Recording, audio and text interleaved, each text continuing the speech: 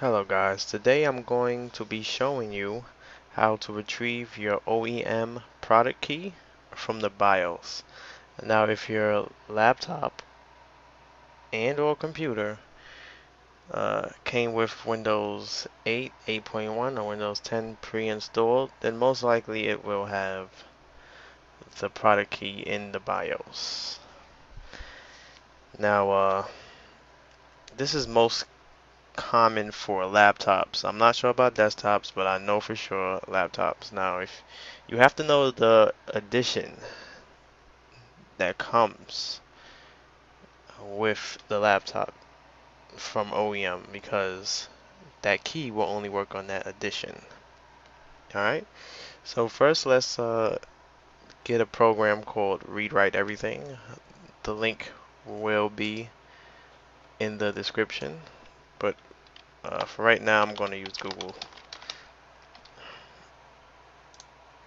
Alright. RW everything, and we can just hit the download button. Now we don't need to really install it as a regular program, so I'm just going to download the 64-bit portable version. My computer is 64-bit, so I'm going to download the 64-bit. If your computer is 32-bit, then you would use one of these editions on the left side of the screen. And once you click that blue link, it should download the program into your downloads folder. Go ahead and unzip it. Well, with me, I just double click and drag the contents of it to the desktop.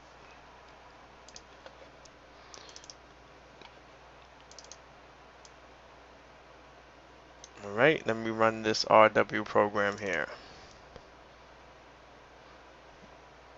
Now, what you want to press on the top here is ACPI. That will generate a list below.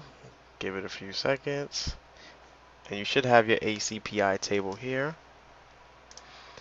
Now, in that window that populates at the bottom, you should see a tab that says MSDM. You go ahead and click that, and your product key is here. This is the OEM product key. Now, of course, I'm going to blank this out so you won't see it, but the places where I've blanked out, that is where your product key will be. And in my case, you see is an Asus notebook I'm on, and pre-installed is Windows 10. Now I won't tell you the Windows version that was pre-installed coming from the manufacturer, but it will show you the product key. So it's up to you to find out the OEM version of Windows that was installed. And then you get the correct install media from Microsoft.com, and you use that product key when you're installing, and you should be good to go. And I will put the links to download Windows 8.1 and Windows 10 install media, install images as well. Yep, if you have any questions, feel free to comment.